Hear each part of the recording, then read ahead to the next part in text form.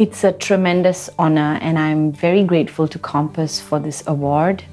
To be honest, it comes as a bit of a shock to me. Some of you may know this is really a second career for me, and I made the switch to become a professional singer at the age of 31. So getting this award today, 13 years later, is just amazing. It's a great feeling, and anything is possible. So thank you, Compass. Thank you.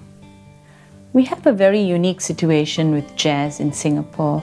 I think it's considered a niche form of music, but it is still very much sought after, and we have a strong community, maybe a little small, but still, I would say it's still in the realm of popular music, and a strong community of practitioners, listeners, concert goers.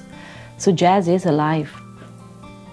I think it's important to write, to keep writing, to be inspired, to dream, to create, and to keep moving, not to be deterred, and to have patience.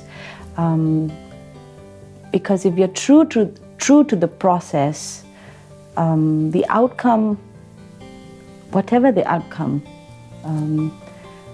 is inevitable. So you might as well put all your energies into the process and doing the work every day. Just be fearless and go for it.